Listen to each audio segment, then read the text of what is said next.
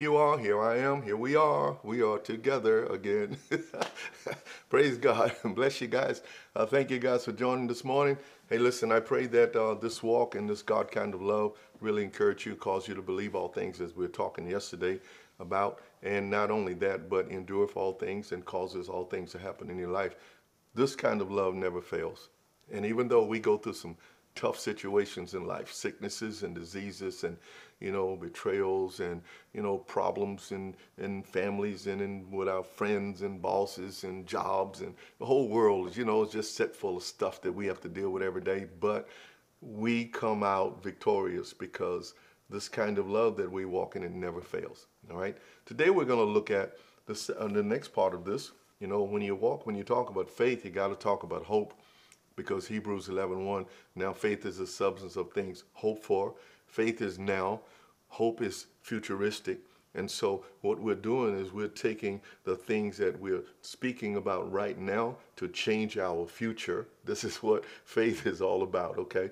And he says here in verse 7 also, he says, hope if all things. The God kind of love, hope if all things. In other words, the God kind of love prophetically knows that things are going to happen. It speaks all things, believes in all things, futuristic. Invest in future. It's like wanting to be a prosperous person, but you don't want to do the systematic things that God say do to make your life prosperous. So guess what? You're not walking by faith, and you're forfeiting your hope for a better future. All right. But when it comes down to you and I living by hope, many people, and please don't, again, quote, quote, quote, don't take this as I'm condemning you. I'm simply trying to bring you hidden truths that have been hidden from your life about things. But when you do certain things in sorrow, or you get to the place where you get into unbelief, you're simply getting into a place where you don't really believe that Jesus is resurrected. Because if I believe that Jesus is resurrected and he's my Lord, then I know all things are going to change, because my Lord is always for me. All right. And we're going to look at this little story here. This is something that everybody hops on during resurrection time. And we use these scriptures, and we should. That's what we live by, the scriptures. But the understanding and the meanings of these things vary from situation to situation as we live in life, because God's word is so deep that you can't find the bottom of it, okay? And so we look at this. This is in chapter 24 of the book of Luke. And it says that upon the first day of the week, very early in the morning, they came to the sepulchre, bringing the spices which they had prepared, and certain others with them. And they found a stone rolled away from the sepulchre, and they entered in and found not the body of the Lord. And it came to pass, as they were much perplexed thereabout, behold, two men stood by them in shining garments. And as they were afraid, and bowed faces to the earth, and they said to them, why seek you the living among the dead? In other words, these people they came there, these ladies, they came there sorrowful, because it says they were bringing spices because they believed that Jesus was dead. They didn't come to the tombs to rejoice to see the tomb open, as he had already told them. No, hold on now. I know where you're going.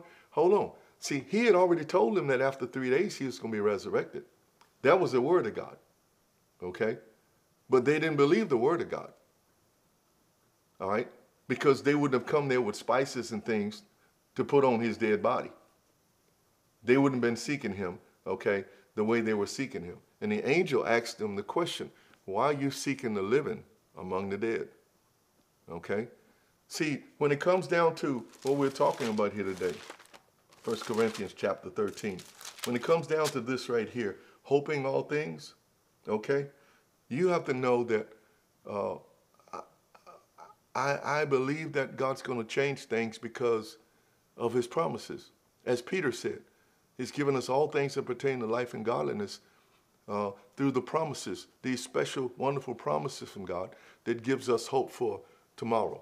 Helps us to know that things are going to change. My bank account might be low today, but guess what? I'm believing that by the end of the season of my faith, it's going to be risen so high that it never gets low again. Well, I believe that my body. So I don't want these wars against the word of God in my mind, because again, and this is something spectacular if people could get this, a miracle working thing in your mind, that if I would not fight against what God has promised, I can have what God promised. But if I fight against it, okay, if I reason it out, okay, and these ladies they had seen the Lord die, but they didn't believe what his word said. See, and sometimes, again, people don't believe what his word says, and we think that the Lord is not going to do what he said he's going to do in our life, and so we don't have any hope for change. See, you live in a world that teaches you not to have any hope. Much of the problems that we have with all of the crimes and things that go on, it goes on because there are people, individuals that don't have any hope for the future. And so guess what? Because they don't have any hope, guess what? They do what they think is going to pacify the moment, you know?